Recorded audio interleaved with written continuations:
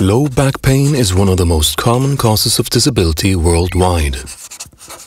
There can be a number of reasons for this kind of pain. Modic changes are one of them.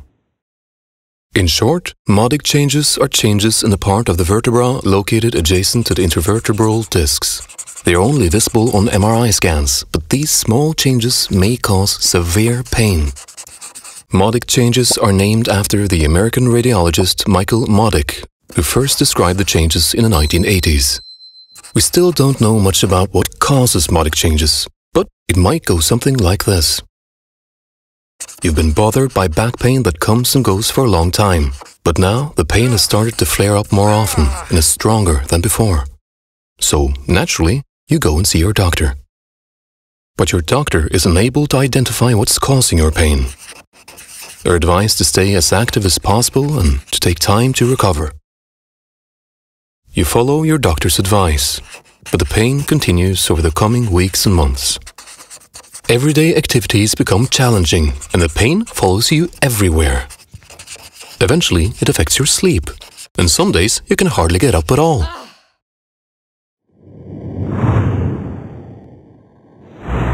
You see a chiropractor, a physio, try acupuncture and return to your doctor several times. You take painkillers, you look for answers online, and you exercise as far as your pain allows. You try everything, but nothing seems to help. So your doctor refers you for an MRI scan to investigate your back more thoroughly.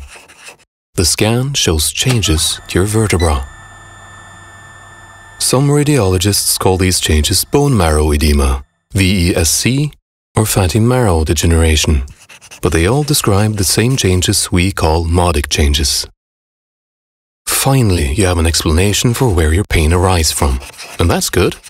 But your doctor tells you that modic changes are not a diagnosis. So what are they then? Researchers have three leading theories for what causes modic changes. Theory 1. Mechanical cause. Modic changes usually occur around a degenerated disc. Because the disc works poorly, the vertebrae around it carries more weight, and microfractures may occur.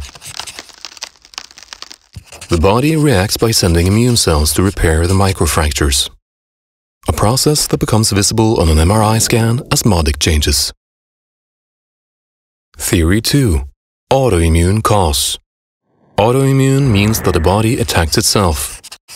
The inner part of the intervertebral disc is normally secluded from the body's immune system. Occasionally, ruptures in the outer part of this disc can occur, causing the inner part to be squeezed out and come into contact with the immune system for the first time. Immune cells see this new tissue as intrusive and foreign and attack it to protect the body. Again, the process becomes visible on an MRI scan as modic. Theory 3. Infection cause. An injury occurs in the disc, and bacteria that are not normally found there suddenly gain access and cause a low-grade infection. The bacteria produce waste products that can seep from the disc to the vertebrae. The immune system comes to the rescue, causing inflammation and becoming visible on an MRI scan as modic changes. No one knows for sure what causes modic changes. Because their causes are still only theories, the same applies to their treatment.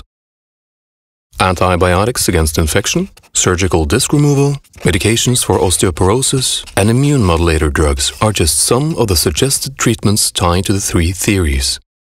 However, with each proposed treatment there is a possibility for both expected and unexpected side effects. At worst, improper treatment can make matters worse rather than better. It's frustrating to not get treatment when you know where the problem lies. Doctors and researchers working with back pain share that frustration.